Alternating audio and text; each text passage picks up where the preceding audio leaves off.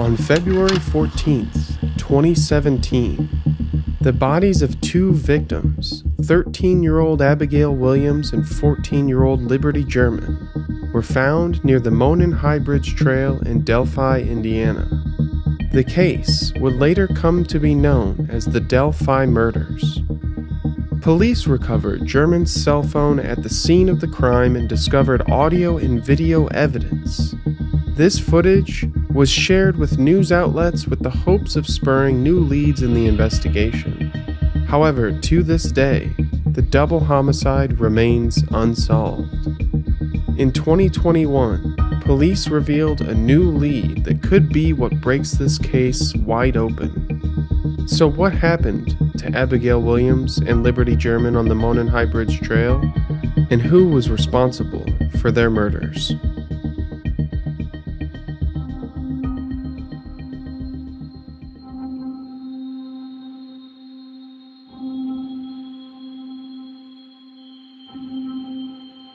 On Sunday, February 12th, Williams and German decided to have a sleepover. They were off school on Monday, February 13th due to snow days in their school schedule. They ate pizza and watched a movie with German's older sister, Kelsey. The girls slept in late the next morning, and German's father fixed breakfast for them before leaving for work. They arranged for Kelsey to drive them to the Monon High Bridge Trail. It was part of a 10-mile community trail created by the city. The bridge was built in the late 1800s for a railway line to cross Deer Creek. It's one of the longest and highest railway bridges in the state, but it hasn't been utilized since 1980. The girls were familiar with the area, and German often went there with Kelsey to take pictures. It was a common hangout for local teenagers. German's father agreed to pick them up later. They would call or text and meet at the trailhead sometime between 3 and 3:30 p.m. However, the girls would never arrive. Around 1:40 p.m., Kelsey dropped German and Williams off at the Monon High Bridge. Kelsey noticed nothing out of the ordinary at this time. The girls walked along the trail and took a photograph as they approached the Monon Bridge at 2:05 p.m. They walked a bit further along the bridge and German took another photograph of Williams. The camera was facing back towards the bridge the two had already crossed. Both photographs were then posted to Snapchat. After these two photographs were uploaded, German filmed a video on her cell phone, talking with Williams. The police have played the audio for the family, and they characterize the conversation as being about, quote, stuff girls talk about, unquote. The two discuss seeing a man following them further down the bridge. Sheriff Leazanby believes German began filming the video because she was concerned for their safety. The man overtook German and Williams at the end of the bridge. German's video captured audio of the prime suspect instructing the girls to go, quote, down the hill, unquote. This led the girls to a shallow section of Deer Creek, the water reaching only up to their ankles or knees. Their bodies were later discovered in this area. German's father called the girls at 3:11 p.m., but he received no response. He began searching the trails and encountered a man in a flannel shirt. Media would later refer to this man as Flannel Shirt Guy, or FSG. When asked if he saw two girls on the trail, the man replied that he only saw two on the bridge. German's father searched an alternate trail, the 505, but found nothing. Then he walked the opposite direction to a separate bridge, the Freedom Bridge, and turned back. By 4 p.m., the German family united at the park and began searching together. At 5:20 p.m., the family called law enforcement and reported the girls missing. Officials began searching almost immediately. By 6 p.m., a massive search began, with dozens of deputies, police officers, firefighters, and more searching the banks of Deer Creek. At midnight, Sheriff Leazanby called off the search due to limited visibility and safety concerns for volunteers. Many continued to search, including the family. At this point, police did not believe foul play or criminality was an element in these disappearances. Around 12 p.m. on Tuesday, February 14th, search party members found a shoe underneath the Monon High Bridge. Kelsey confirmed that it belonged to her sister. It wasn't long until their bodies were discovered just a half-mile away from the end of the bridge.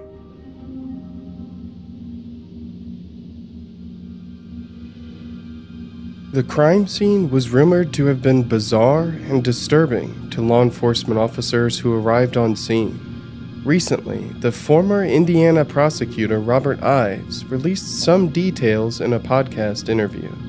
He said when compared to a typical crime scene, there was a lot more physical evidence. He claimed that the scene contained at least 3 signatures, although he did not elaborate. He also said the crime scene was non-secular in nature. However, he also said the scene could have been staged to trick investigators. Police claimed to have recovered DNA from the scene. However, specifics on the type and source of that DNA have not been released due to fear of jeopardizing the investigation.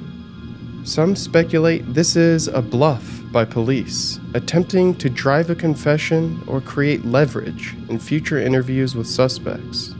Leazanby has been criticized by some for his initial handling of the search. By canceling at midnight and failing to preserve the area, the integrity of the scene where the girls disappeared became contaminated. This meant that any future physical evidence would be polluted, providing plausible deniability to any suspect implicated. The following pieces of physical evidence were confirmed to have been recovered from the scene of the crime. One piece of evidence was found by search party members, a shoe, while 2 other pieces of evidence were discovered by police. Found an item of interest under the railroad bridge.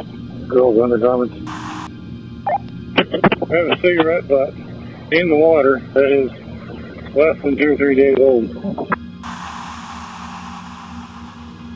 The exact location of the bodies is not known, but some early journalists photographed the scene while the area was cordoned off.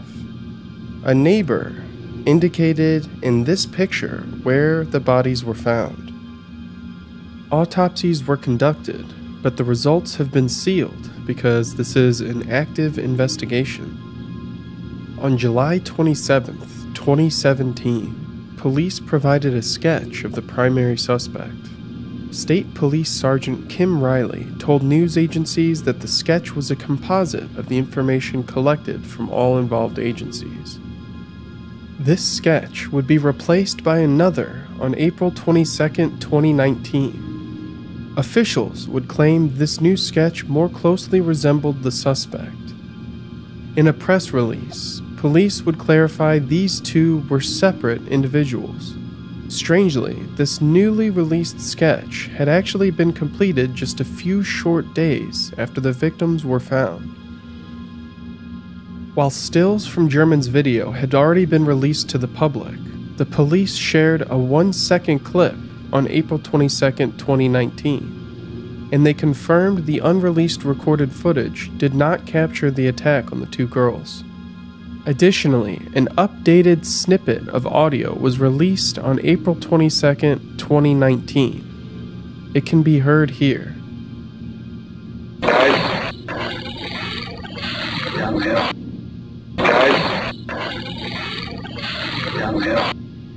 Superintendent Carter stated during a press release that police were seeking assistance from the public in identifying a vehicle that was parked at the old CPS-DCS welfare building. The vehicle had reversed into the parking spot, hiding the license plate from view, but it was in the area at the time of the murders. This concludes the review of officially released details between the Indiana State Police and Federal Bureau of Investigation.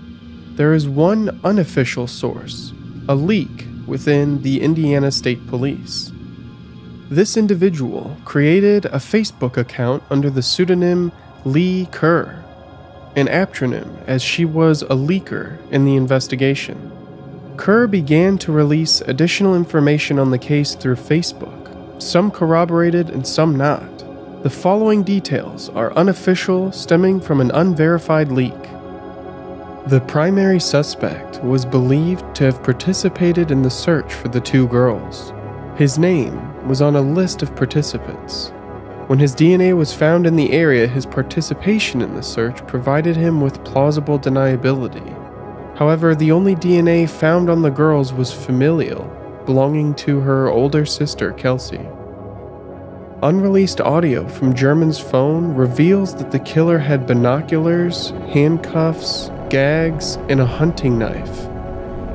Some of the unreleased audio includes the suspect telling the girls they are trespassing, and he can't let them cross the bridge again. He tells them that they are under arrest. Clues from this tape indicate that both girls were detained, and Williams suffered blunt force trauma to the head. There is no clear indication of what weapon was used during this assault. The murder weapon was likely a hunting knife due to lacerations on both bodies. Kerr stated there was an obvious signature. The girls were posed in a, quote, sexual tableau. It's uncertain what this would mean when combined with statements from Robert Ives. How could the scene be a religious sexual tableau? Kerr stated that a small clump of hair was removed from each girl as a trophy. According to Kerr, the police have a primary suspect. She claimed that his cell phone pinged in the area near the CPS building. Kerr implied that no arrest would come from this case unless an identification was made from the second sketch.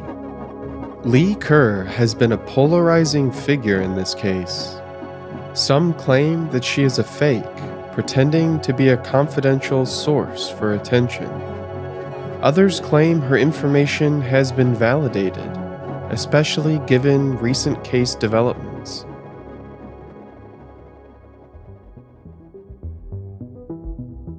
As a result of police withholding information about this case, speculation has been rampant, and tip lines have been flooded with theories and persons of interest.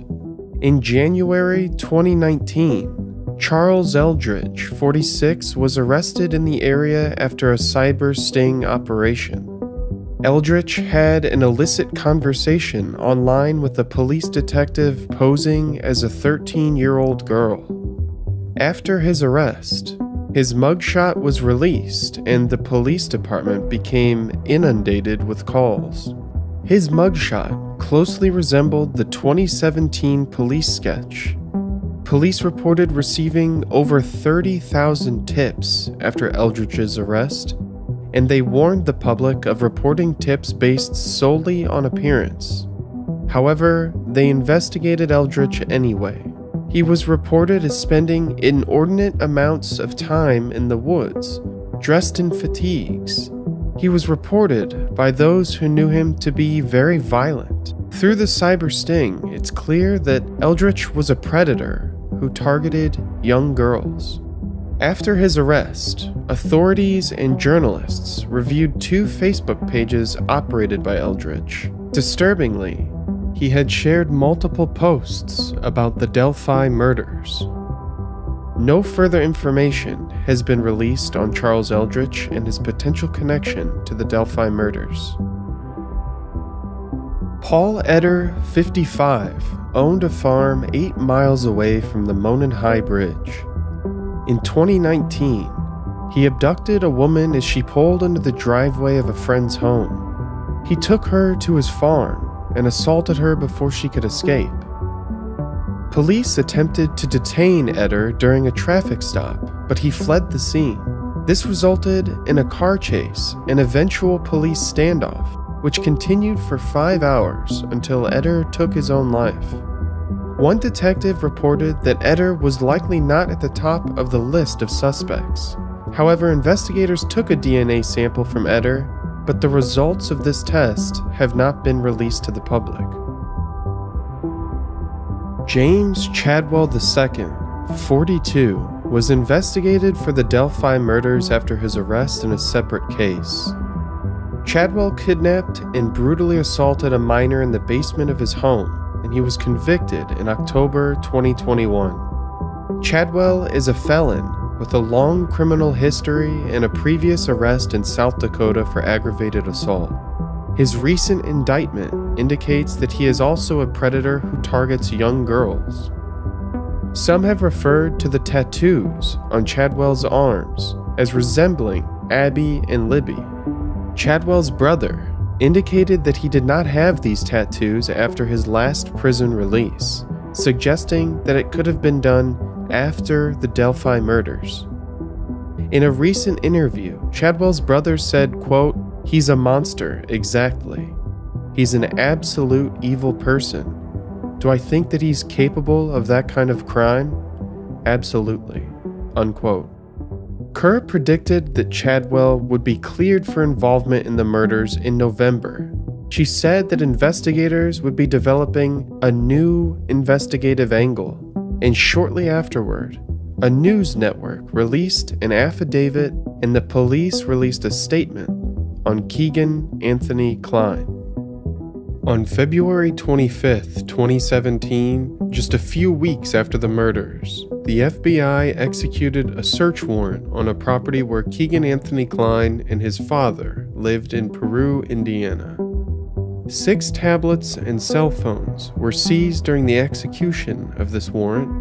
Keegan's primary phone was not seized until 2 days later, after he had already run a factory reset to wipe the data from his phone. In an interview with police, Kline admitted to creating fake profiles on Instagram and Snapchat to speak to underage girls. One of these accounts was named Anthony_Shots. The account used photographs of an Alaskan male model, and the postings attempted to convey a luxurious lifestyle. This was one of the accounts used by Kline to solicit images from underage victims. With his catfishing accounts, Kline communicated with underage girls and solicited sexual images and videos. These images were uploaded to Dropbox and shared with another party. However, the identity of this individual is not known. These cloud services run something called PhotoDNA to search for explicit images of underage subjects. However, images are not screened when uploaded. They are only screened when shared. For this reason, it's likely that Kline shared the login credentials of his account, rather than sharing links to images. The Cyber Crimes Unit investigated all confiscated devices and uncovered additional catfishing profiles with illegal images and videos of juveniles. Many of the images recovered from these devices contain metadata, revealing the location the photograph was taken. Overwhelmingly, these images were from local areas within Indiana. This could suggest that Kline was after more than just photographs and videos, that he wanted to meet these underage girls as well. He was not arrested until August 2020, 3 years after the confiscation of these illegal materials and after the Delphi murders. The affidavit indicates that Kline is clearly responsible for operating the Anthony Shots account, but police have requested that anyone who communicated with this account to come forward with additional information. It's uncertain how Kline is connected to the Delphi murders, but some have speculated that he shared images or information about the girls, resulting in their murder. While police continue to pursue leads and identify suspects, criminal profiling will likely be a critical tool for officials moving forward. By examining key details, they may be able to determine characteristics of the killer. In press releases, the police indicated that the suspect is familiar with the area, and the murders were about exercising power for pleasure. The suspect targeted 2 victims in public in broad daylight. This illustrates overconfidence or overestimation in his abilities and his desire to demonstrate power. Worryingly, there is nothing stopping the killer from striking again.